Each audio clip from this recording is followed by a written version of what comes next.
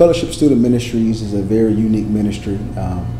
Your average ministry really deals with the mass numbers of children and people, and FSM is completely opposite. You know, early days we tried some larger group things. We tried different socials, but the basis of what we've always done has been small group discipleship. She really just taught me how to be on mission. Growing up, it was just me and my mom. I really didn't have my dad in my life. I didn't really have any real men in my life to model that Christian lifestyle for me. So growing up, it was kind of hard for me to know what being a man is and how to be a man. It brings my heart joy to see just the process of training these kids and allowing them to realize that it's just much more than them. Christ not only died for you, but he died for others. So the main approach towards discipling students for us programmatically would be our discipleship groups. They're small groups, we call them D groups. I would say FSM has been a huge blessing in that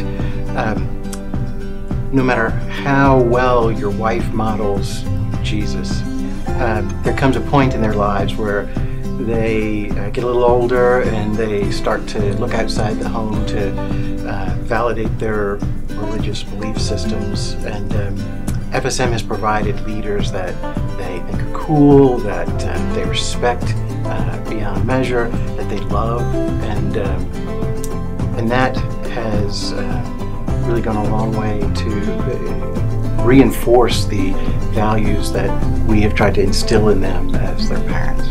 Josh Weiss and Terrence Gray have really matured me as growing in Christ. And the way that FSM and my mom have really prepared me for college is to be a disciple, to be a leader.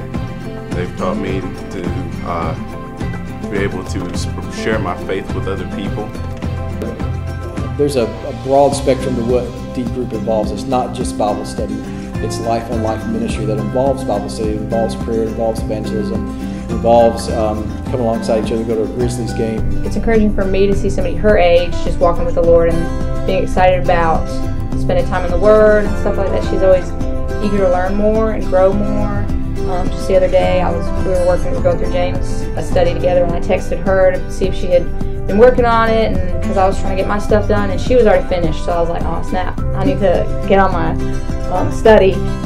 It was important for me to meet other Christian friends because I thought I was alone in this struggle to just abide by God and be with Him. And I realized that I was not the only one struggling, and not only that, but I could tell someone that I was struggling. There's someone there to ask me, like, hey, are you okay?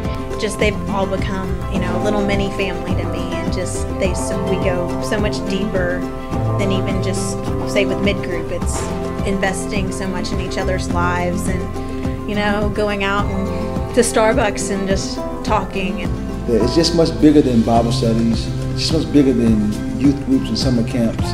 It's a life that is devoted to Christ. We want to put our energy into, and these students have dreams and passions and gifts for the gospel that we want to unleash and see what they can go do, and not when they're 30, but what they can do as a 16-year-old to reach the world for Christ. So that's the future, is just seeing what's birthed in these students' hearts to go and do and how we can help serve them.